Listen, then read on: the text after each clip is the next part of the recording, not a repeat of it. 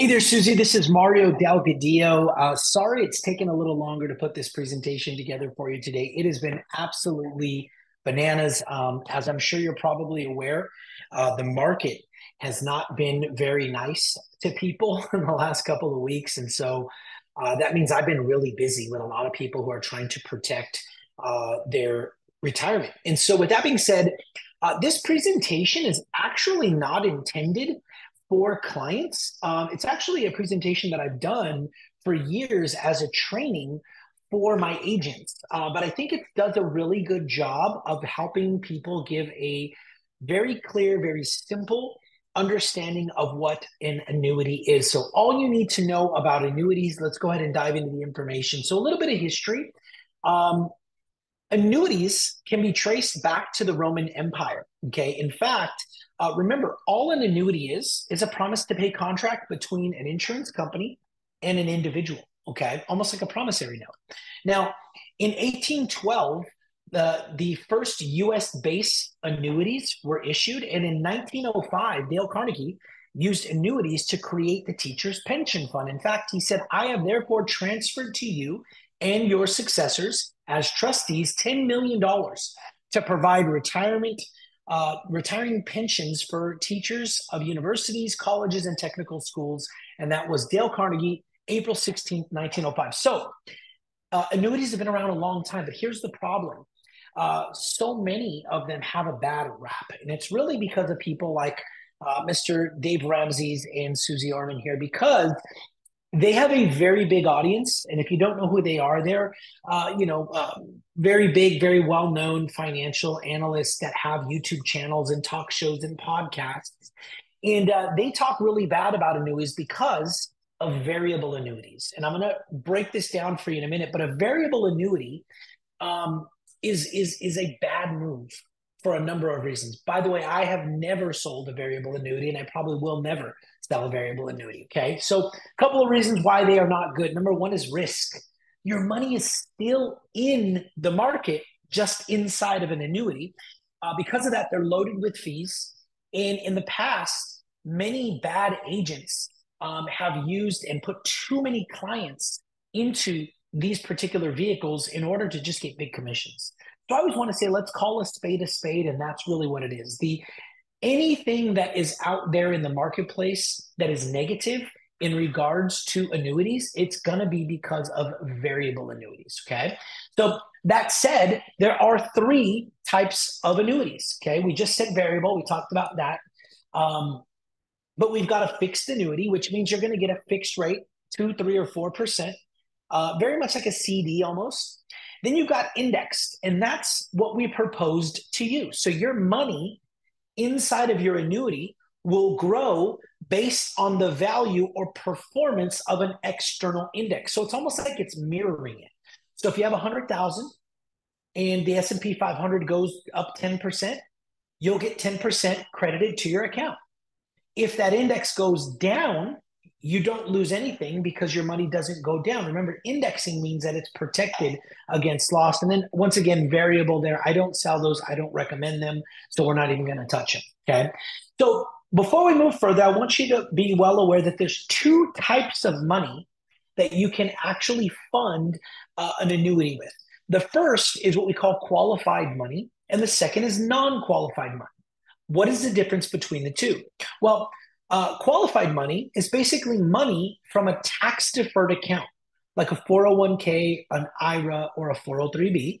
Then you've got qualified, non qualified money, which is basically money like cash, right? So money that you fund from a CD or maybe the sale of a property, but it's basically cash and this money has already been taxed. So now the next is what we call next bit of information is just a little bit more of understanding on what we are proposing for you. So an immediate annuity, also known as a SPIA, okay, stands for a single premium index annuity. So what happens is we roll over a lump sum into the annuity, okay? Now income payments, depending on which one you set up, can start right away, which is what we proposed for you. Or you could wait a little while and start taking income payments later, right? And the cool thing about this is that they're guaranteed. See, when you have money in an IRA, Okay, you don't have retirement income. You're just basically liquidating money out of an account, hoping that it doesn't run out. When you have an annuity, you actually are looking for guaranteed income for the rest of your life. Now, the second type of annuity is a DIA. Okay, now that's a deferred income annuity. Basically, you can fund this with a lump sum, or you can make a series of payments into this. And what's happening is these payments usually start at least 1 year later or down the road, multiple years later.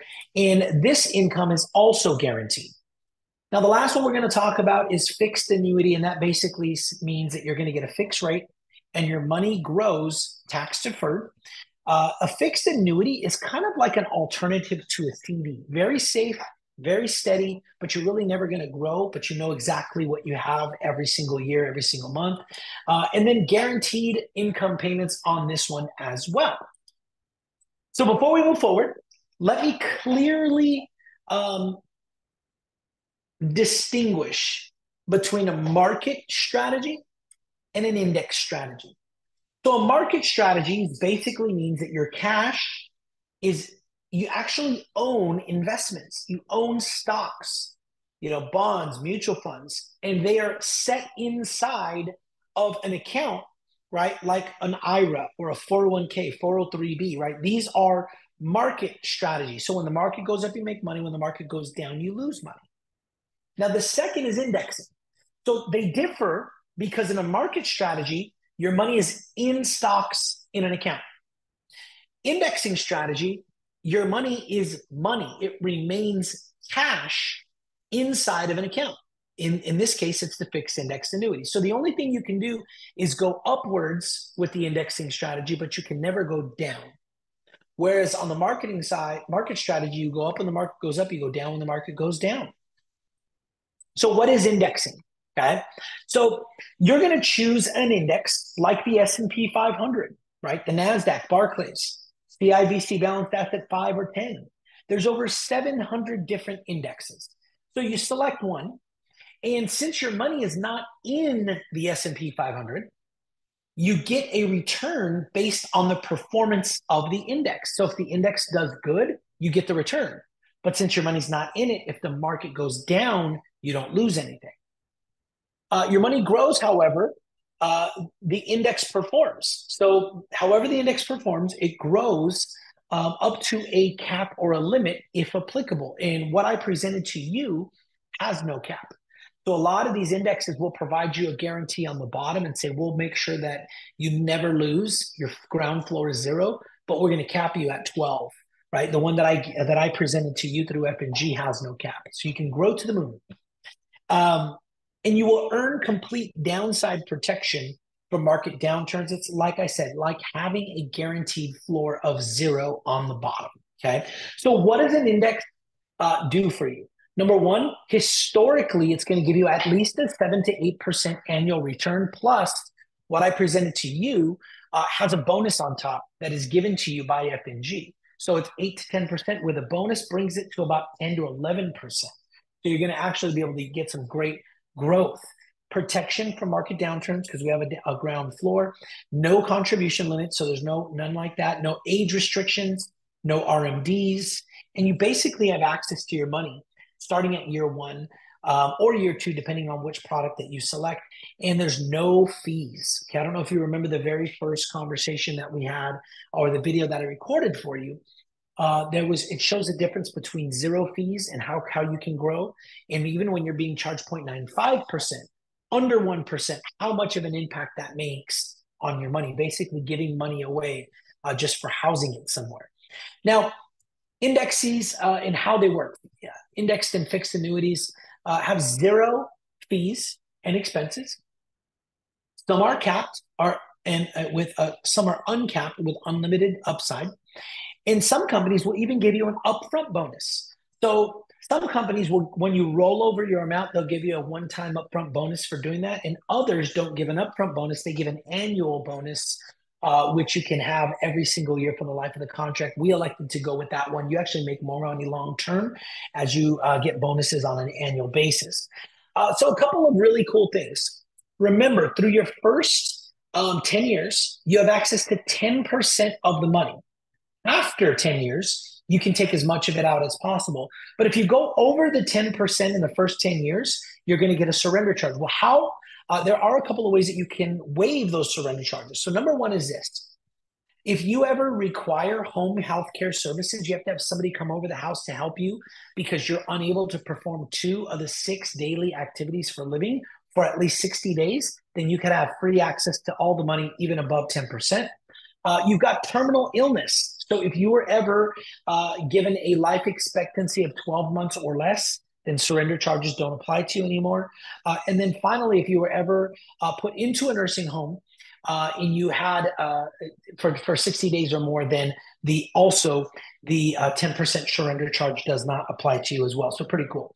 Now, let's compare apples to apples. And this is pretty important. So right now, 401k, 403b, and IRAs, right? This is the variable market. This is where you're at versus the annuity, fixed index annuity. So this is, like I said, not a retirement income. It's just an account, and you just so happen to take money from it to use towards income. Whereas on the annuity side, they're guaranteeing income for life, and they're actually putting out a strategy for you. This has high fees. This one has no fees, except if you elect to build in any riders, which we did not. They're both tax deferred. So to make this move, Susie, it does not impact you at all. Okay, it's not going to impact you from a tax perspective. You're not going to have to come out of pocket. It's just filling out an application and basically processing a wire from one account to another.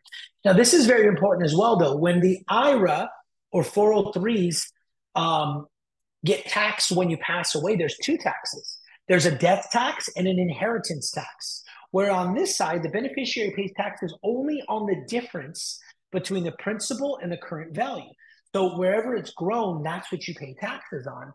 And this last part doesn't apply because it's basically saying if you try to access your funds before 59 and a half, there may be some tax implications. Obviously, you're older than 59 and a half, so you don't have to worry about that.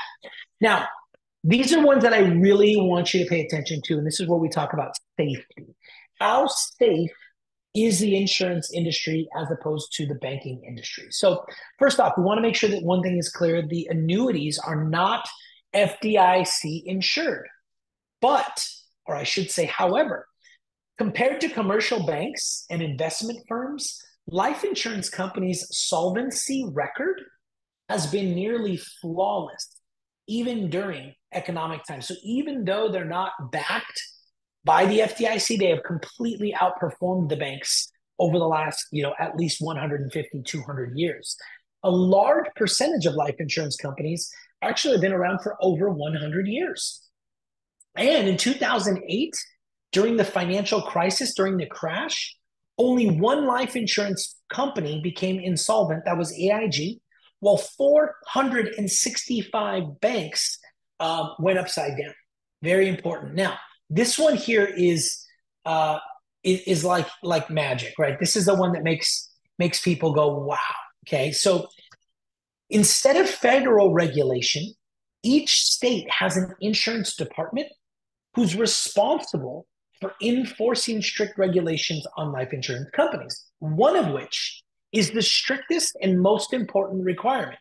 It is the dollar for dollar reserve. So they require insurance companies to keep at least $1 for every $1 that they guarantee, right? So if they guarantee your $400,000, they're required by law to have $400,000 sitting in the bank at all times. How does this differ from banks? Well, banks are not required to keep such reserves. In fact, banks are only required to keep 10% per every $1. So that's a dime for every $1. So if you have $400,000 in the bank, right, they only have to keep 10% of that in the bank. That's a scary thing. And that's why banks are so strong and have performed over the course of 250 years way higher and at a better level than the bank. So that's really all I've got for you today. This is just another bit of information to help you to build some more confidence, to help you to understand why this is a good fit for you, not just now, but for long term, especially because we want to still be able to use our money, grow our money, right? Protect our money. And when you do pass on, I know you wanted to leave a little legacy to the children. And so this is the way that you accomplish it. Okay.